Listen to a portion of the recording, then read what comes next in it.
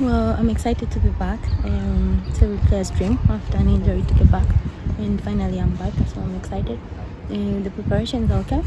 It's the second day of training since we ended camp. Everything is fine. Oh, it's great. Very welcoming. I feel at home. Actually, I don't even feel like I was away from home for a long time. But having been away for a long time, my friends have been working very hard, so it's kind of hard for me to get to where they are. Obviously, it's gonna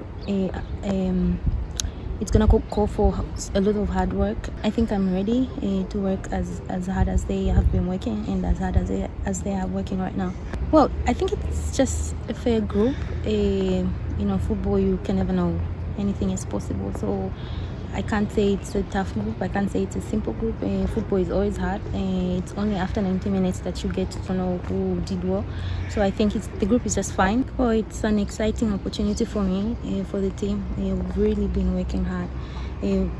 First of all, we deserve it as a country. We've failed so many times. We've tried so many times, and finally we made it.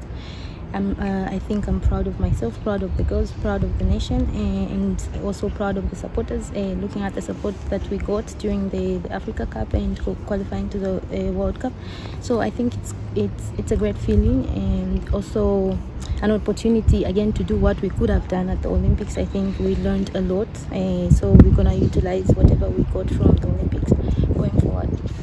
Well, I think it's going to help a lot because these teams that we meet during the competitions most of them are the countries where most of our players are. So obviously we're gonna know how they're playing, the kind of style they are using. So it's an advantage to us having a lot of players abroad in so many countries, and these are the countries that are going to meet at the World Cup. So I think it's gonna help us a lot.